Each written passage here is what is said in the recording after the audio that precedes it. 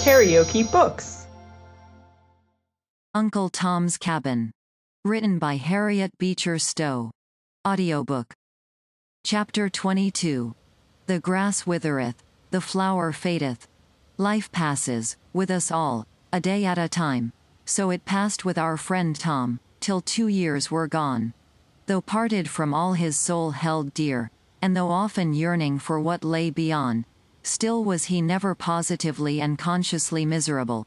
For, so well is the harp of human feeling strung, that nothing but a crash that breaks every string can wholly mar its harmony. And, on looking back to seasons which in review appear to us as those of deprivation and trial, we can remember that each hour, as it glided, brought its diversions and alleviations, so that, though not happy wholly, we were not, either, wholly miserable. Tom read, in his only literary cabinet, of one who had learned in whatsoever state he was, therewith to be content. It seemed to him good and reasonable doctrine, and accorded well with the settled and thoughtful habit which he had acquired from the reading of that same book. His letter homeward, as we related in the last chapter, was in due time answered by Master George, in a good, round, schoolboy hand, that Tom said might be read, most across the room. It contained various refreshing items of home intelligence, with which our reader is fully acquainted, stated how Aunt Chloe had been hired out to a confectioner in Louisville, where her skill in the pastry line was gaining wonderful sums of money, all of which, Tom was informed, was to be laid up to go to make up the sum of his redemption money. Mose and Pete were thriving, and the baby was trotting all about the house, under the care of Sally and the family generally. Tom's cabin was shut up for the present, but George expatiated brilliantly on ornaments and additions to be made to it when Tom came back. The rest of this letter gave a list of George's school studies, each one headed by a flourishing capital, and also told the names of 4 new colts that appeared on the premises since Tom left, and stated, in the same connection, that father and mother were well. The style of the letter was decidedly concise and terse, but Tom thought it the most wonderful specimen of composition that had appeared in modern times.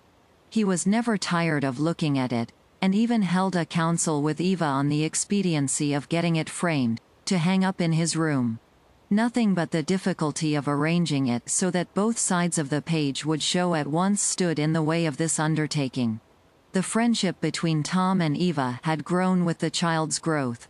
It would be hard to say what place she held in the soft, impressible heart of her faithful attendant. He loved her as something frail and earthly, yet almost worshipped her as something heavenly and divine.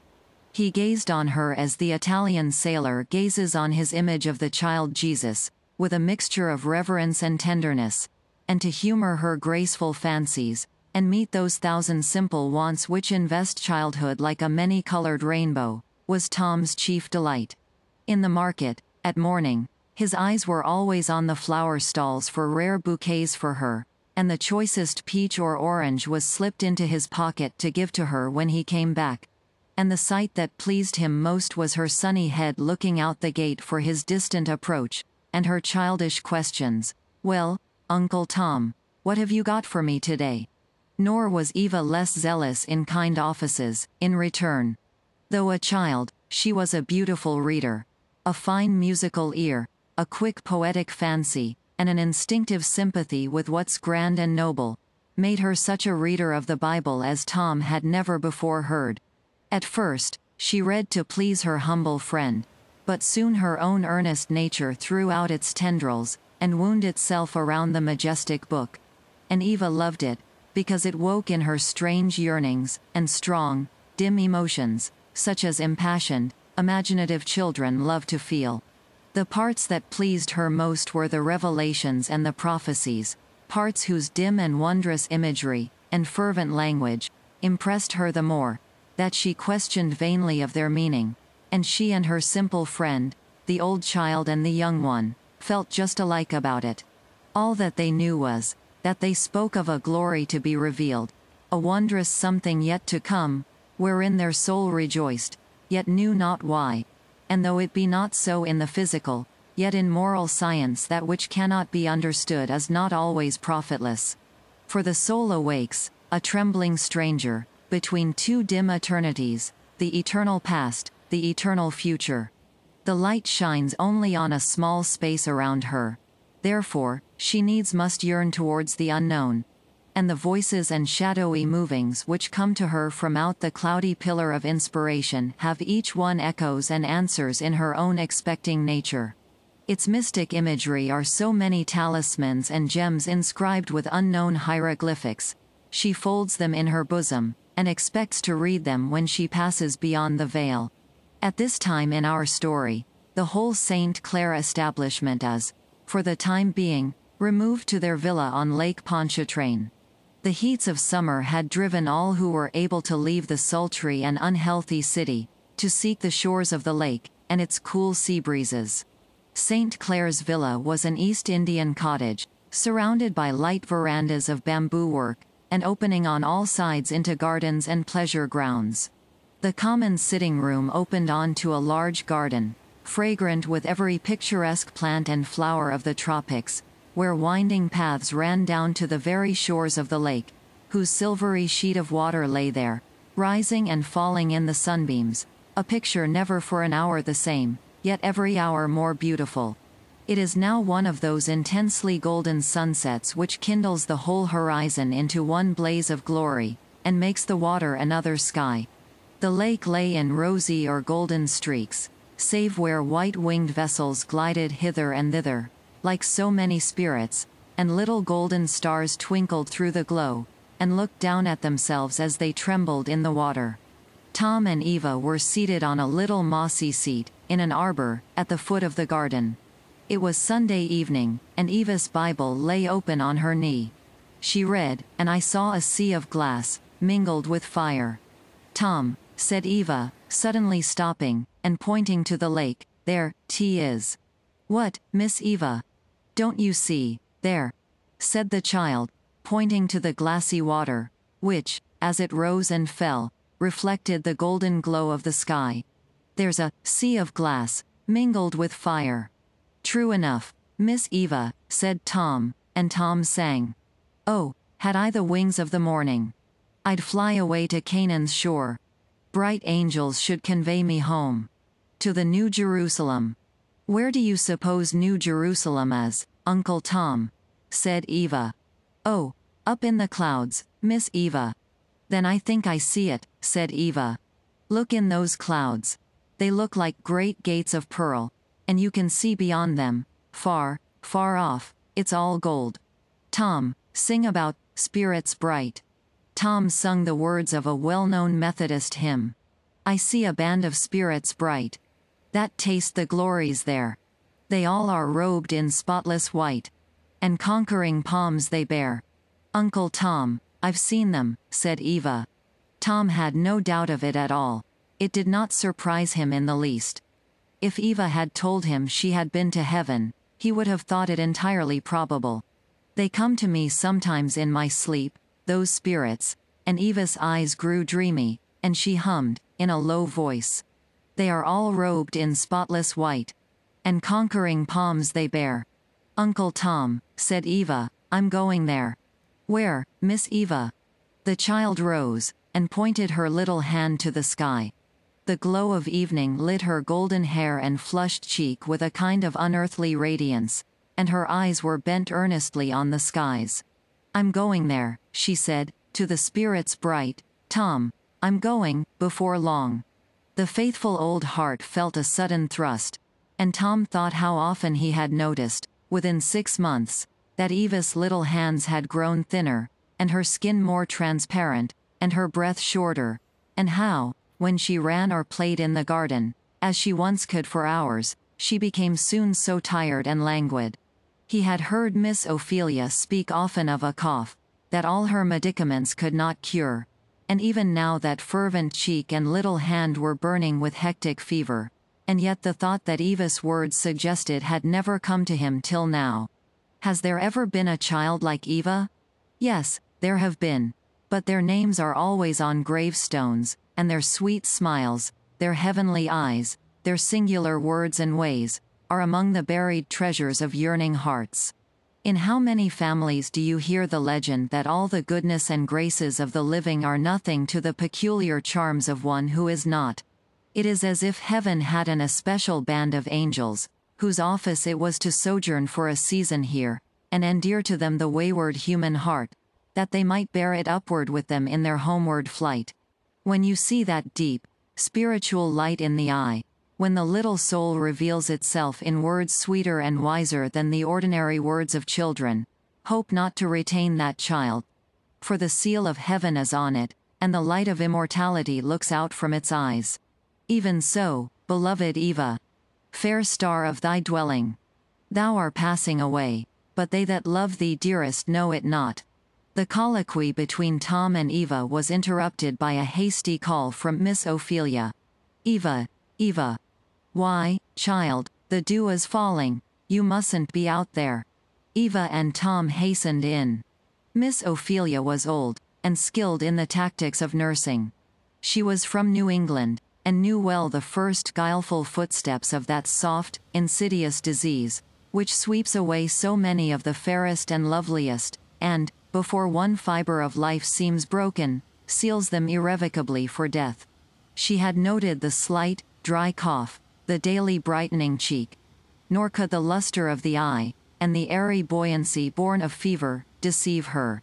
She tried to communicate her fears to St. Clair, but he threw back her suggestions with a restless petulance, unlike his usual careless good humor. "Don't be croaking, cousin, I hate it," he would say. "Don't you see that the child is only growing? Children always lose strength when they grow fast. But she has that cough." "Oh, nonsense of that cough, it is not anything. She has taken a little cold, perhaps." Well, that was just the way Eliza Jane was taken, and Ellen and Maria Sanders. Oh, stop these hobgoblin nurse legends. You old hands got so wise, that a child cannot cough, or sneeze, but you see desperation and ruin at hand. Only take care of the child, keep her from the night air, and don't let her play too hard, and she'll do well enough. So St. Clair said, but he grew nervous and restless. He watched Eva feverishly day by day, as might be told by the frequency with which he repeated over that the child was quite well, that there wasn't anything in that cough, it was only some little stomach affection, such as children often had. But he kept by her more than before, took her oftener to ride with him, brought home every few days some receipt or strengthening mixture. Not, he said, that the child needed it, but then it would not do her any harm. If it must be told, the thing that struck a deeper pang to his heart than anything else was the daily increasing maturity of the child's mind and feelings. While still retaining all a child's fanciful graces, yet she often dropped, unconsciously, words of such a reach of thought, and strange unworldly wisdom, that they seemed to be an inspiration. At such times, St. Clair would feel a sudden thrill, and clasp her in his arms, as if that fond clasp could save her, and his heart rose up with wild determination to keep her, never to let her go. The child's whole heart and soul seemed absorbed in works of love and kindness. Impulsively generous she had always been, but there was a touching and womanly thoughtfulness about her now, that everyone noticed. She still loved to play with Topsy, and the various colored children, but she now seemed rather a spectator than an actor at their plays, and she would sit for half an hour at a time, laughing at the odd tricks of Topsy, and then a shadow would seem to pass across her face, her eyes grew misty, and her thoughts were afar. "Mama," she said, suddenly, to her mother, one day, "why don't we teach our servants to read?" "What a question, child! People never do." "Why don't they?" said Eva. "Because it is no use for them to read. It don't help them to work any better, and they are not made for anything else. But they ought to read the Bible, Mama, to learn God's will." "Oh, they can get that read to them all they need.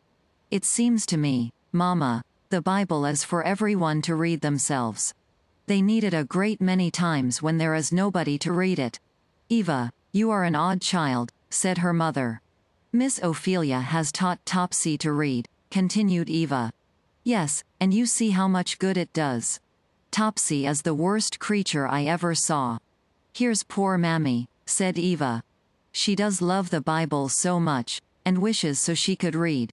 And what will she do when I can't read to her? Marie was busy, turning over the contents of a drawer, as she answered.